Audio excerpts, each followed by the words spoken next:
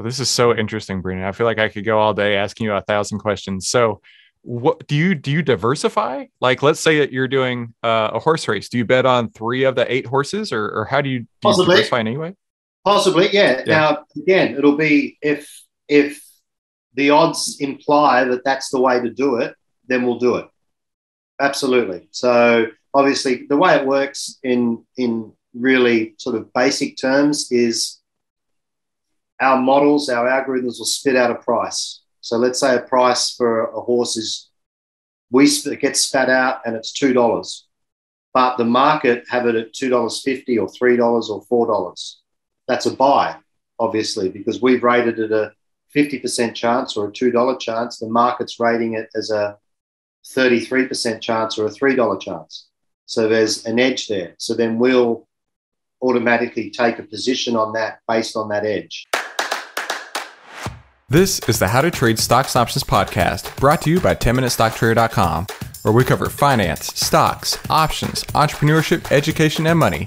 And here's your host, voted one of the top 100 people in finance, Christopher Ewell.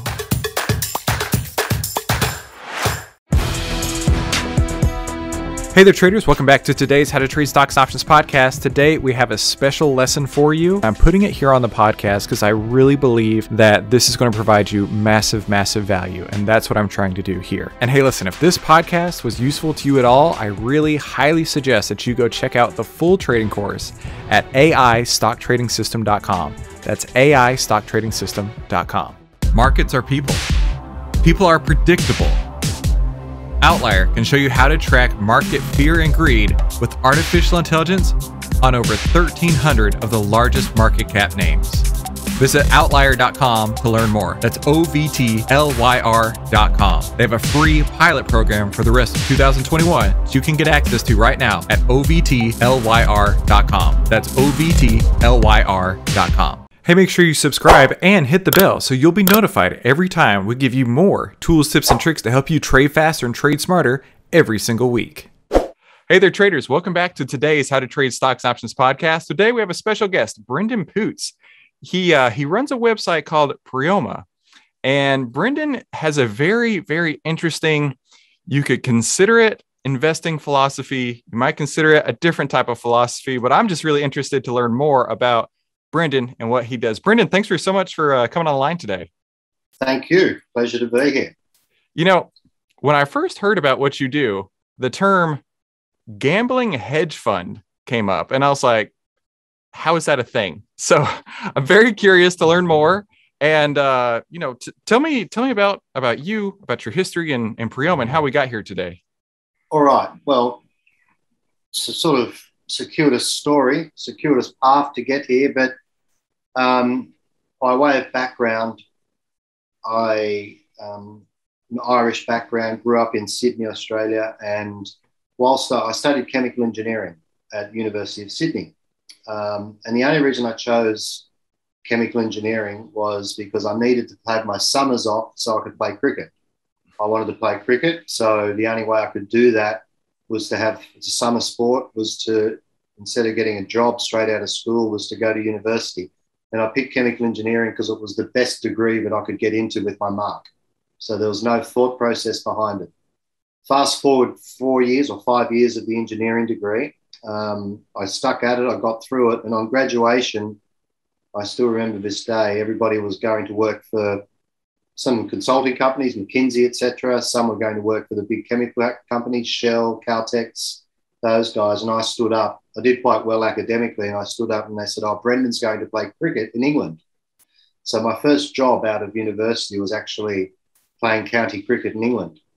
So I ventured off to England and played league cricket, which is the feeder into the county system. And like every league cricket club's like AAA baseball, basically. Okay. It's the level below the top stuff.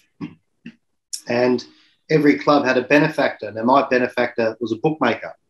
So he was the one that provided me with the house and the car, part-time work in the bookmaking agencies, etc. And this was late 90s, so 20 years ago now. And what was very big back then, working in the bookmaking, was the sports betting angle. It wasn't very big in Australia at that time, lots of horse racing, obviously, in Australia, but not a lot of sports betting. And I remember watching the sports as they go along. I was watching it live in the betting shop, and then someone would make a putt at golf and the odds would change. And I was obviously a gambler from way back, having Irish blood. That's basically what we do. So I saw that and I was looking at that. And after 3 years of trying to play cricket, that sort of sowed the seed. I played my cricket. I did as best as I could, had a good time, and then said, all right, I'm never going to make it, because unfortunately cricket at the time, it's a bit different now, but at the time it's a very shallow pool of who can make money out of playing cricket. You had to be at the very top. You couldn't be like in golf where you can be the 300th golfer in the world and still make good money. In cricket, you had to be the top 10 or 15 in your country to be able to make good money out of it. And I wasn't good enough. So fast forward that, I returned to Australia and I got a job, which I was working for a McKinsey offshoot at a consulting firm, management consulting, etc. And I was living in Perth at this time on the other side of Australia, and I rented this little house straight across the road from the beach. Beautiful, beautiful at Cottesloe Beach. And I was sick of paying rent. I was paying $160 a week rent for this one bedroom box. So I set myself a goal. Let's start paying your rent by winning on the horses or on sport.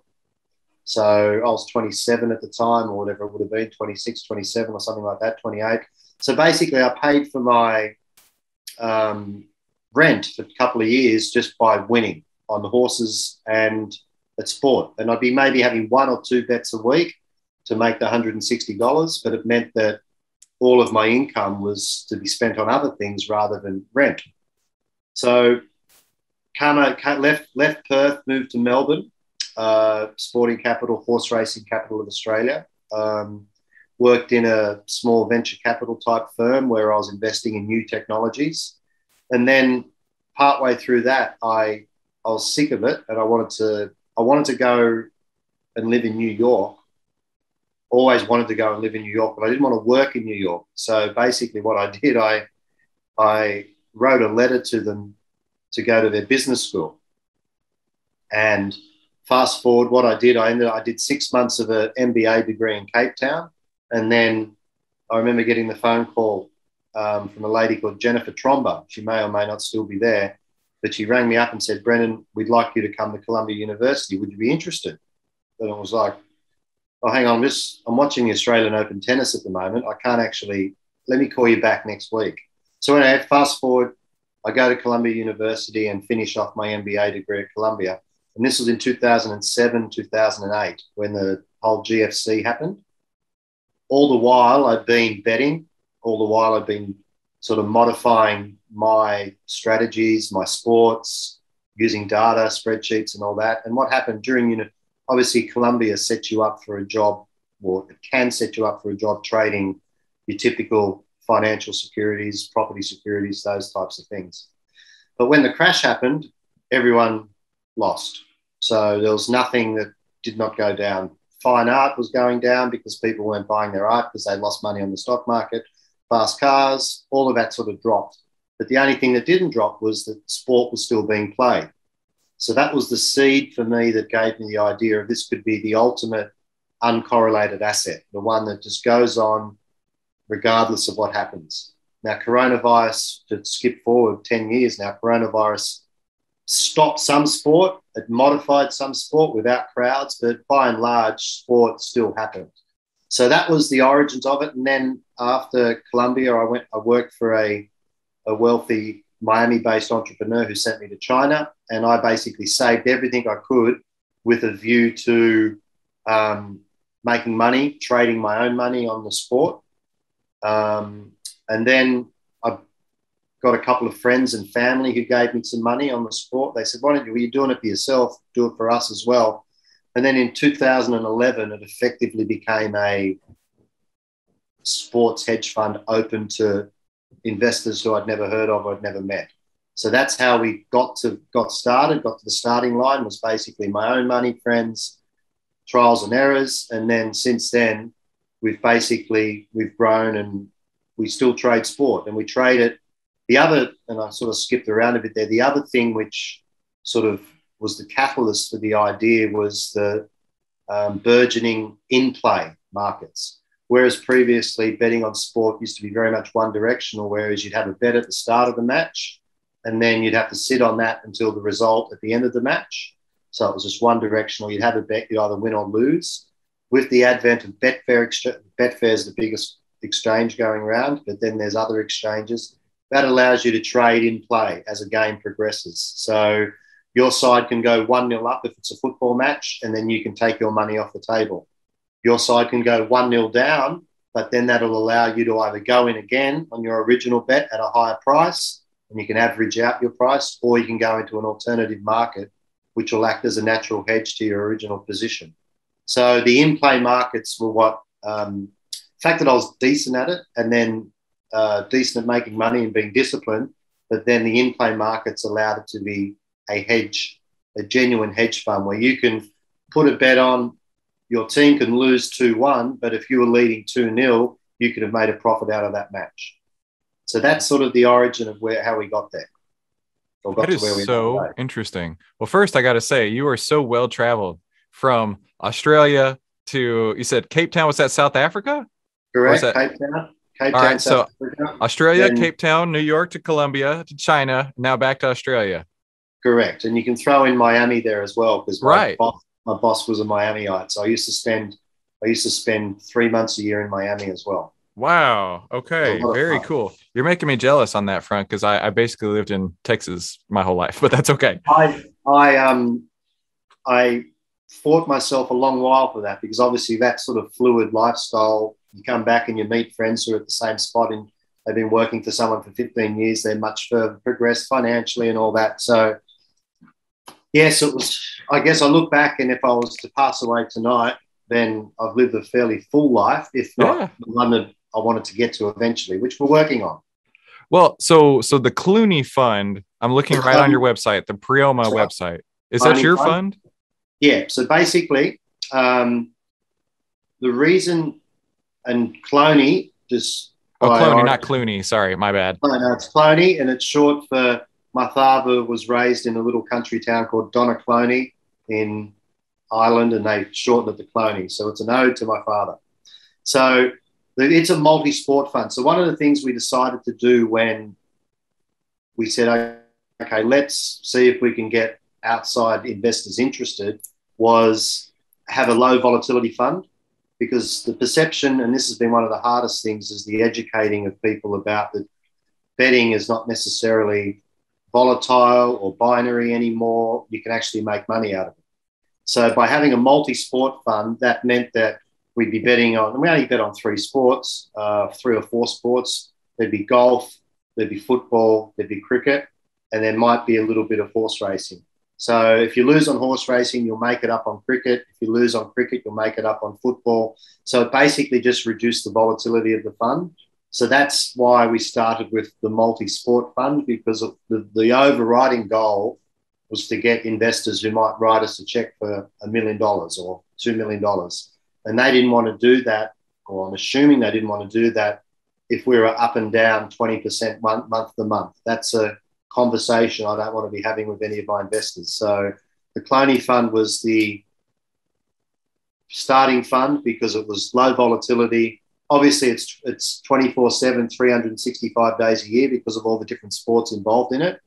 And then I'll touch on the NHL fund I spoke to you about previously later. But yeah, so it trades every day, or it can trade every day, every minute of every day throughout the year.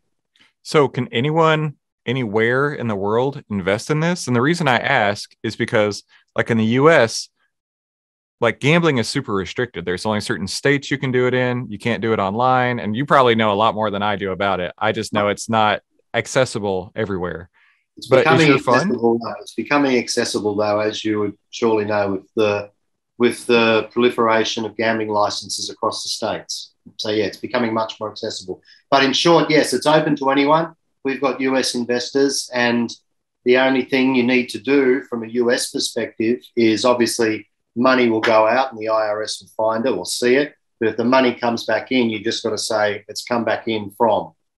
It's just that they follow the money trail, basically. But it's legal because it's the Cloney Fund is registered in Australia. It's a jurisdiction where betting on sport is sort of promoted, not just accepted, it's promoted. So it's in a jurisdiction where it's allowed, so it's fine. Wow. Okay. So, initially when we first had so to give everyone a little background, Brendan and I spoke previously. He was like, "Are you sure you want to have me on? I don't really invest in stocks and options and everything." And I'm like, I think I do, because there's a lot of correlation here, and you picked it up early on, and I'm picking it up as you describe, everything that you're doing, right? In theory, if I were to go out and buy a stock, let's say my stock happened to be named Apple, and that happened to be a horse, I'm expecting Apple to pull ahead of something else and, in theory, win the race versus another stock. And I spoke to another guest, and his name's Larry Height. He's one of the original market wizards, and he really grasped the concept and spoke deeply on the concept of, when you are trading or investing, in theory, you're gambling. You're taking a gamble, saying that I expect to get a higher return in the future based on what this is today.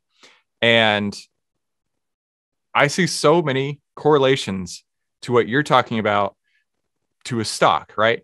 If they're all at the lined up gate, you've got, I don't know horse names, right? You've got, what are some of the big horse names? American Pharaoh, Barbaro. Yeah, exactly. You got American Pharaoh, and then right beside it, you got Apple. And then on the other side, you got Google, right? And they're all racing together. We're all trying to make more money than when we left the starting gate. So I totally see how this works together. That makes so much sense to me.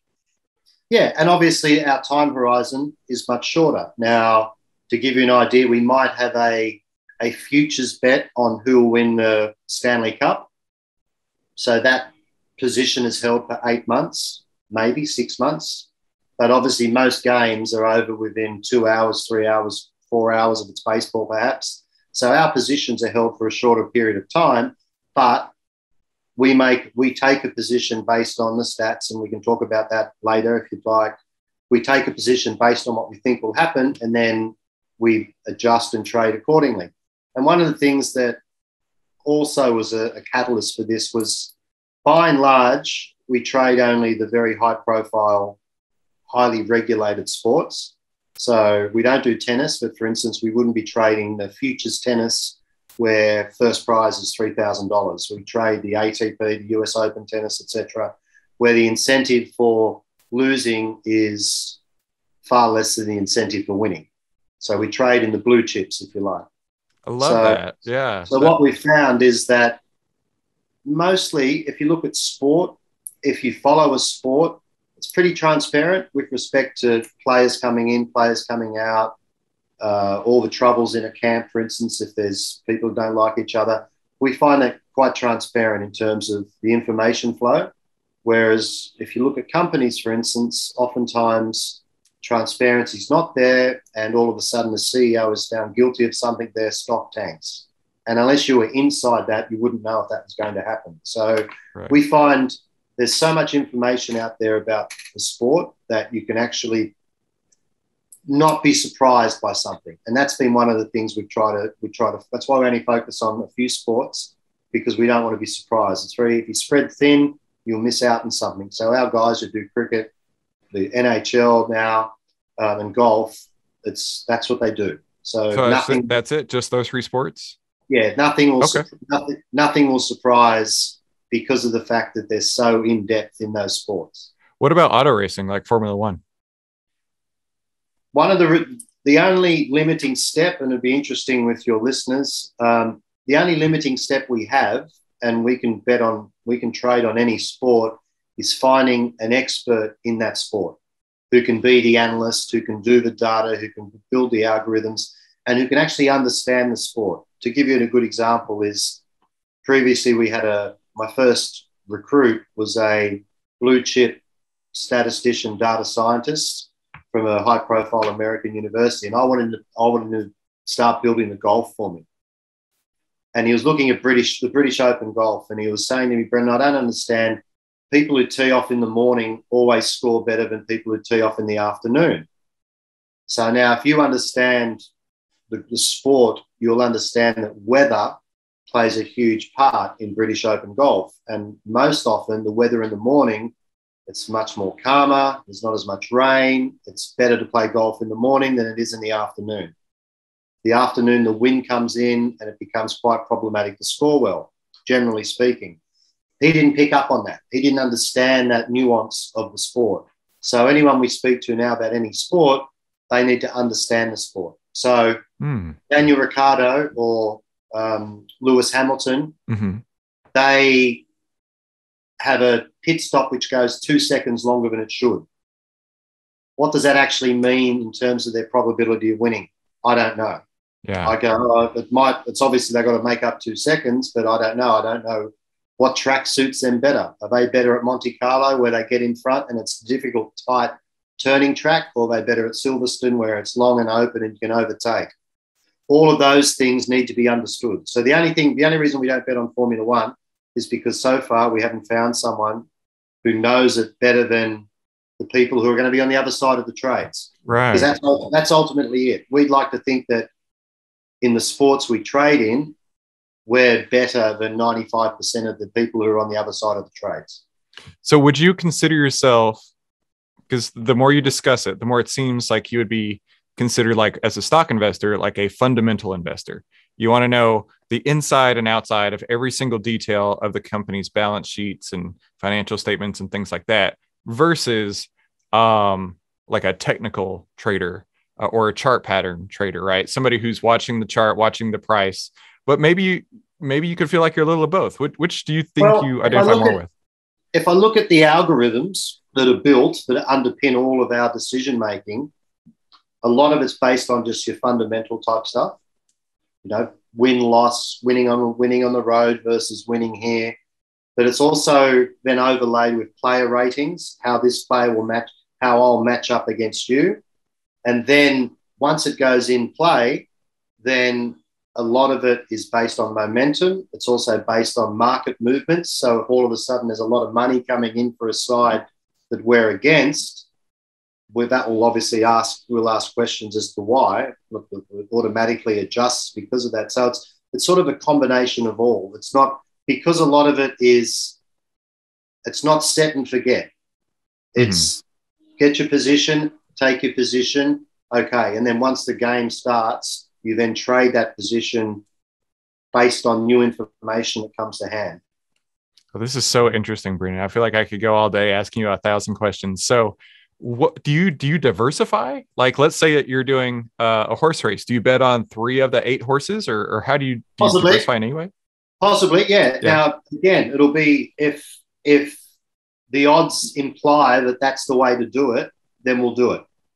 Absolutely. So obviously the way it works in really sort of basic terms is our models, our algorithms will spit out a price. So let's say a price for a horse it gets spat out and it's $2, but the market have it at $2.50 or $3 or $4. That's a buy, obviously, because we've rated it a 50% chance or a $2 chance. The market's rating it as a 33% chance or a $3 chance. So there's an edge there. So then we'll automatically take a position on that based on that edge. Now, if there's 3 or 4 horses in the same race that have got an edge like that, then we play them all to different degrees of staking so that race is, if you like, it's like its own individual portfolio.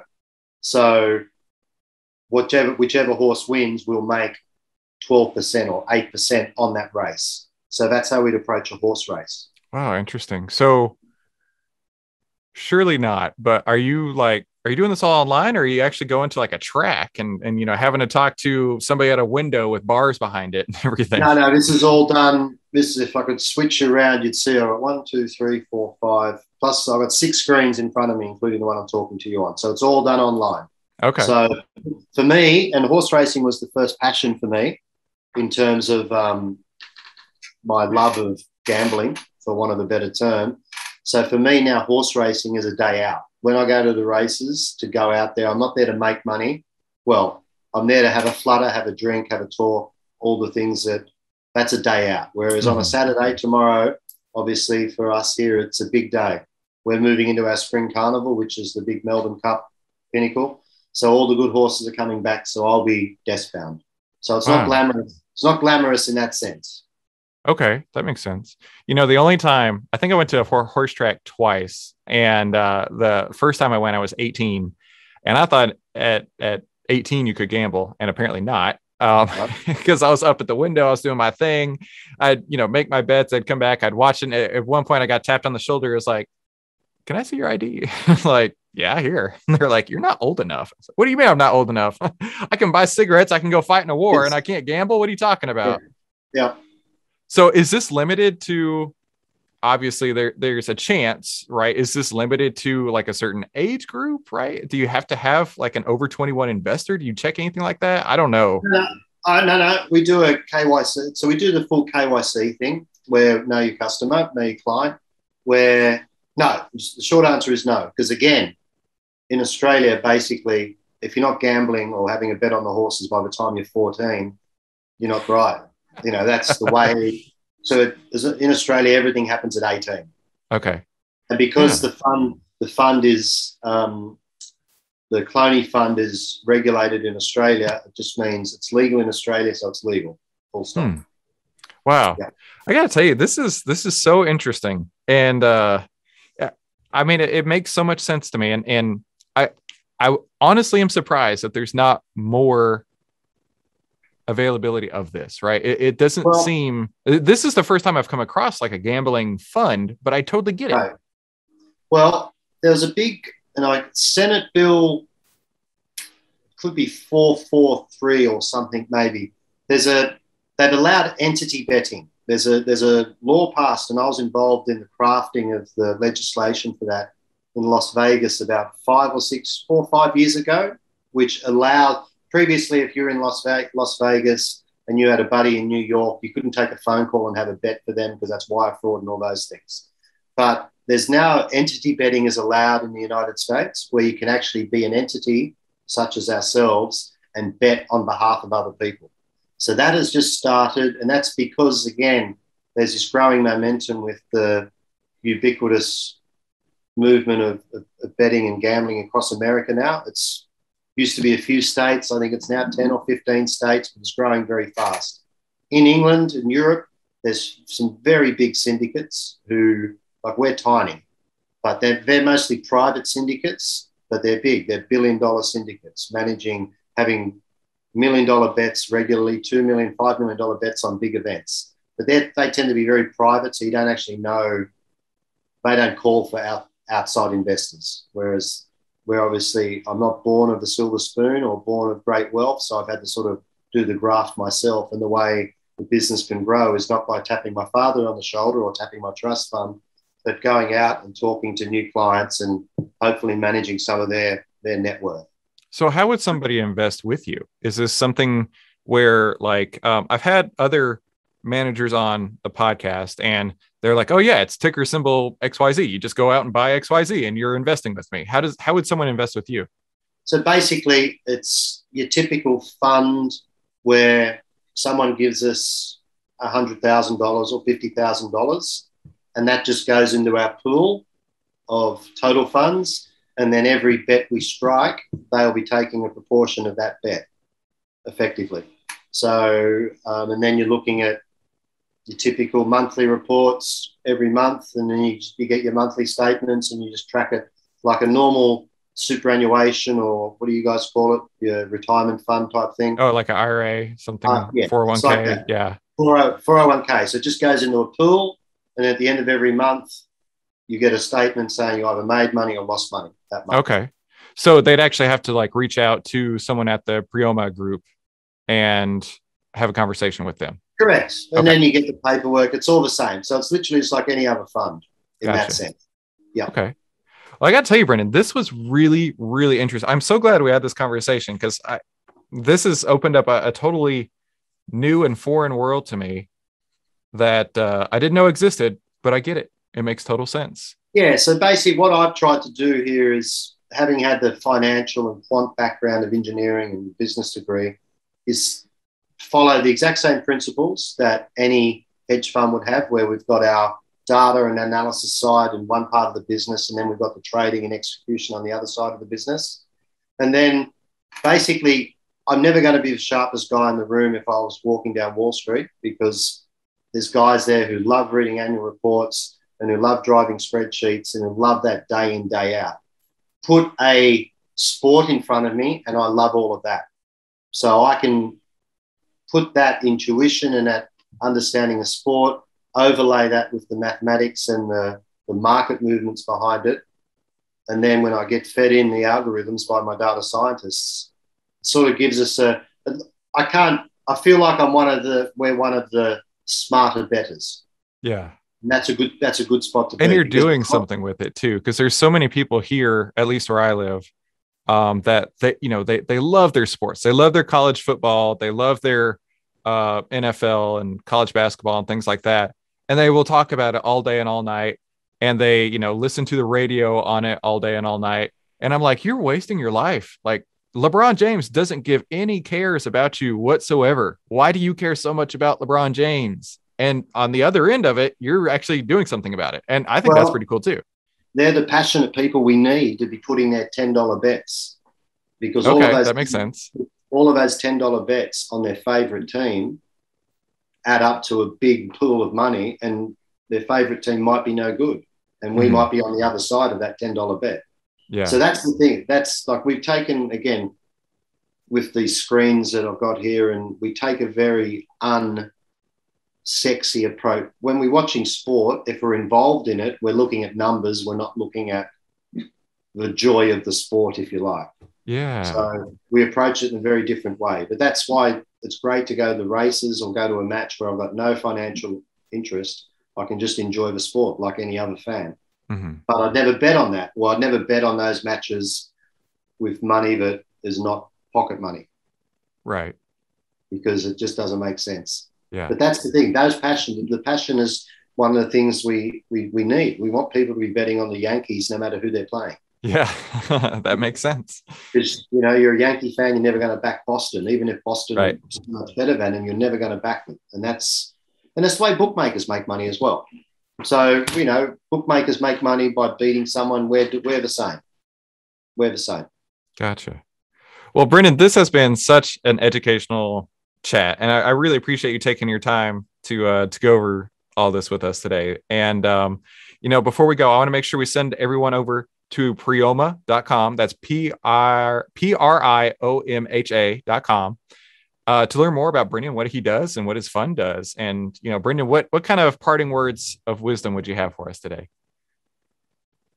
Well, for anyone who wants to do it, it's not like, that's one of the things we always get is it's the dream job or whatever, but you can't do it without the discipline, and you can't do it without the money management. And that's one of the good things you need. You need that. So you need those fundamental money management principles to do it. But it is if you enjoy sport, it's a great way of blending the two together.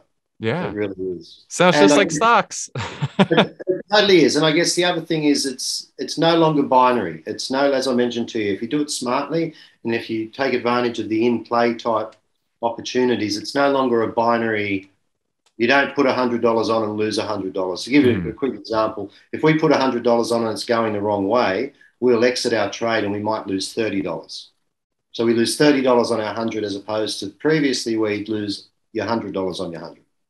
That's exactly the way that stock traders can survive, is that their winning bets are bigger than their losing bets. And they could even have a win rate of 25%, but as long as that win dollar amount is bigger than the lost dollar amount. Yeah. Right. Because that you ride your winners, ride them home, but you just got to, and that's the thing. And one of the things that you see a lot, because I get a lot of people who want to apply for a job and they talk to me, oh, he'll score now. They'll score. And it's that emotion of holding on to a losing position. Oh, yeah. Besides 1-0 down. No, they'll come back. And we say, no, the trade's going the wrong way. Let's just get out of it and then move on to the next one. Dust our $30 off the $100, keep 70, and then we'll just ride the winner tomorrow or the next day. And that's the hardest thing. It's just taking out that pure emotion of they'll come back. They're my favorite team. They always score. Not always. Sounds exactly like stock trading. That's so interesting. It is. Yeah, except it's a lot more fun doing the research. And you probably have a lot more fun watching it than just bars on a screen. So Of course, yeah. No, it's good. well, Brendan, this has been absolutely awesome. Thank you so much for your time. Perfect. Thank you. And Cheers, thank you Chris. guys for tuning in to today's How to Trade Stocks Options podcast. Make sure you like, subscribe, and enable notifications. That way you never miss any of the tools, tips, and tricks that we upload every single week to help you trade faster and trade smarter. I'll see you on the next episode. Okay, so what'd you think? That was pretty incredible, right? Now, if you liked that, that's only a taste, only a sample of what you're going to find in the full AI stock trading system. And I really highly encourage you to go and check this out. Obviously, you are interested in learning and how to trade, and that's why you're listening to this podcast. Now, I'm going to take and download my entire trading system that I use day in and day out onto you. And the only way I'm going to be able to do that is over at the AIStockTradingSystem.com.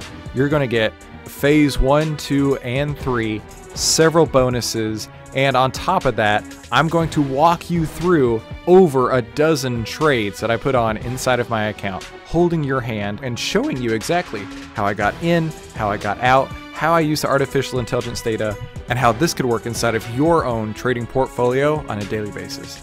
So make sure you head on over to AIStockTradingSystem.com. That's AIStockTradingSystem.com to learn more and to get started and to download my decade plus worth of trading experience into your hands so you can start using the AI stock trading system today, the 5-step system to take the guesswork out of trading.